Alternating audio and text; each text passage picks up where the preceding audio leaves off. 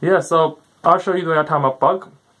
I do this without no backlard because I find it comfortable for me and it sits well on my head. My pagh used to be like this high, you can see my hair and stuff like that.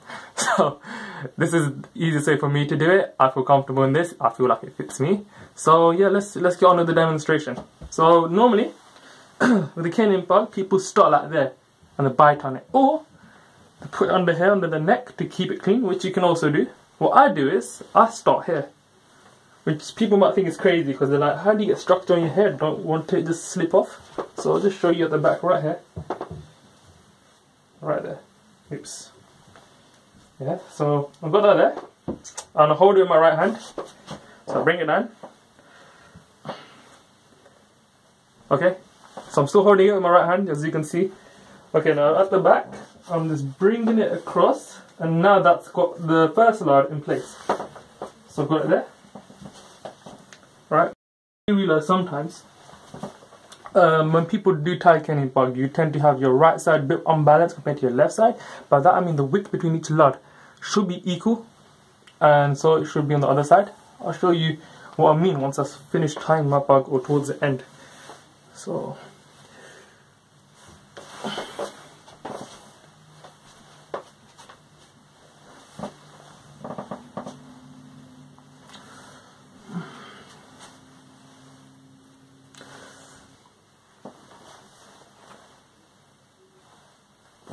you can see you're trying to get that equalness between each lard. Make sure you keep it tight as well. And on the right side, can you see?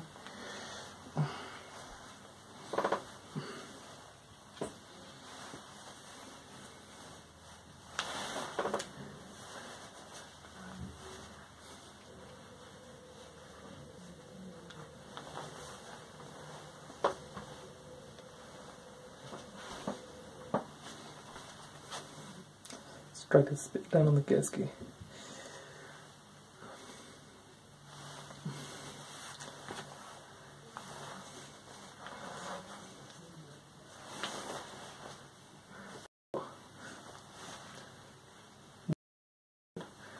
I'm nearly finished tying a pagh. Quite quick these days, isn't it?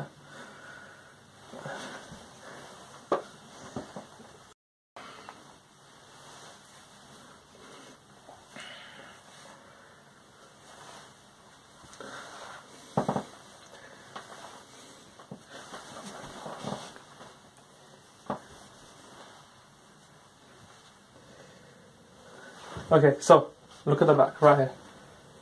Can you see that? I'm just I tried to get in the middle, and yes, I do have a little twinge there, which I sort of do up at the end of the pagh.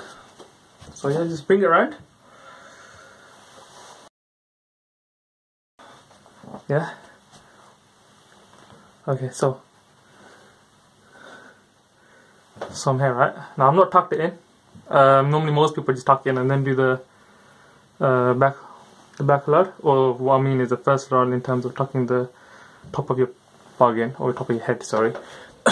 So let's come back to here. Now normally most people have a back lard here, they kitch it out and you tuck everything in. In my case, I don't have that because when I tie my pagh, I start from here. Not at the neck part, not at the mouth part, but right from here. So what I'll do is I'll pull out the whole lard. So just check this out. This very first one. This is the initial lard I started with when I tied my pagh. So pull it all out. So there. Looks a bit mucky right now, but you know, once it's all done, so good. So yeah, just pull it all out. Literally just tuck it all in.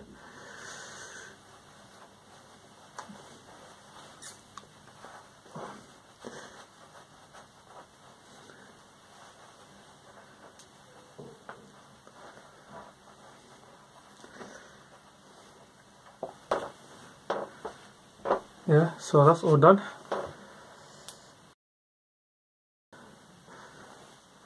Get this,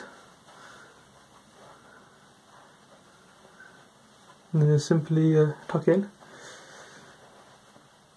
and voila, you got it done. I'll add in one little extra tutorial, and this is what I do at the end to neaten up the pagh, because despite it being done, sometimes you might have, I don't know, a particular you want to be, but like some lard at the back might not be even. So me and my brother have always done this since we've been little. We get another side mirror, Right? And what we do is, we grab the salai. Yeah? All of us need one of these bad boys. Then you go to the back. And I look in the mirror in front of me. And then I start tucking in everything as well. So, let's bring it onto this side actually. I can't see it. So go like this. And you can see if any lard is a bit out. So I can tell my second last lard slightly lower than the third last. So I'll just tuck it in like this. Make everything equal on each lard. Every single one. The chunja said I talk about at the end. Bring that in. Yeah. And go on the top right here. And I can look over as well. Make everything neat. See how it all looks. So there we go. The third last lard is still slightly in. It's not completely equal amongst the rest of the lard. So I can just pull that out a bit. There you go. And there you have a pagh. That's Kenyan. And no back lard. If you want to do it, make sure it suits who you want to be as a person. Because don't forget, this is our crown. You know, it's there to represent something.